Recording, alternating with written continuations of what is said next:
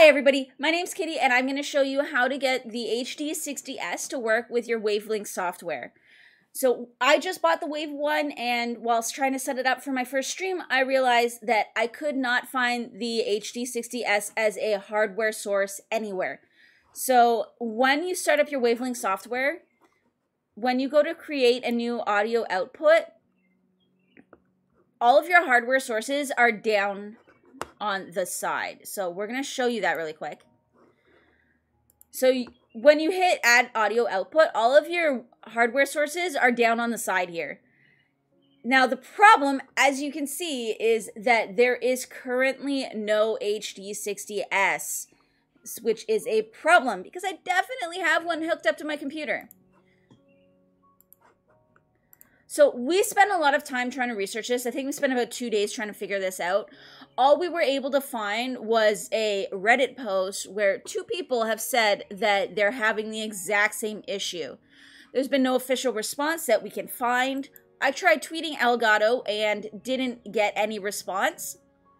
So I submitted an official ticket request. When I did that, this is the response that I got. As it turns out, the only capture cards that will appear as a source in the game section are our UVC capture cards, the HD60S Plus, or the Camlink. The HD60S will not appear as a source in the Wavelink app at this time. Now, they've said that they have added this to their feature request list, but there's no timeline or anything like that. I also don't know if, for some reason, there's some difference between this and the Plus version that is making it more difficult to capture the audio as a hardware source. So just as you can see, this is officially from Elgato. That said, that doesn't mean that you can't still use your Wavelink software with your brand new mic in your streams with your HD60S. I'm going to show you how I got it to work. I'm not going to say this is necessarily the best way, but at the very least, it's going to work. So in your sources, you probably have your capture card. And if we look here, if I go to properties, there we go. So, as you can see, I've got Minecraft playing on my PS4 right now. You want to make sure that you have your audio outputting. So, again, this is what worked for me. I've got to output desktop audio direct sound. We're going to hit done. So, now I can mute this. So, this here is how I hear the sound coming through the PlayStation. So, if I mute this, this is going to stop your sound from hearing the game. So what you can do is you're going to go to add audio output, and I have one here named Slobs already. And then what we need to do is we need to redirect your streaming software output through the Wavelink. So if you click on this button here, this is going to take you to the system settings. You're going to be looking for OBS 64EXE. Now, obviously, if you're not using OBS or Slobs or something that runs off of OBS, you're not going to see this. So you're going to be looking for the processor, the process that is your streaming software. So whether you're using the Elgato software directly, whether you're using XSplit or any of the others, you're going to be looking for that.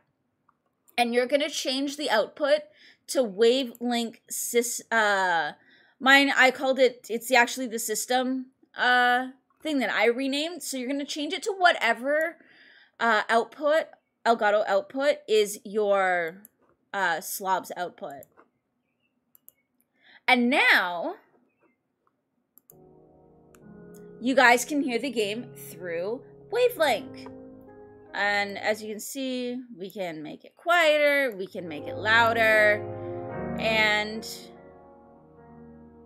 yeah, that's a really quick tutorial on how to get the Wavelink software to work with the HD60S through something like Slobs.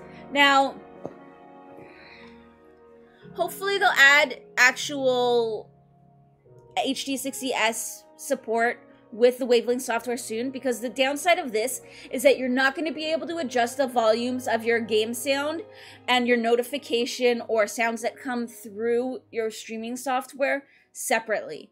So I'm really hoping that they add this because it would be really nice to be able to adjust those, as sometimes it's a little difficult to hear the notifications right now. If you like this video, if it helped you out, please remember to like and subscribe, and please check down below for a link to my Twitch, where you can catch me live, usually weekday evenings after work and on Saturdays. Sometimes there's a bonus stream on Sunday, so feel free to check that out if you want to see the Wavelink in action. We put the clip guard to the test almost every stream, regardless of what we're playing. I get loud. So, thank you guys so much. I really hope that I was able to help at least somebody out, and we'll see you guys all later. Bye.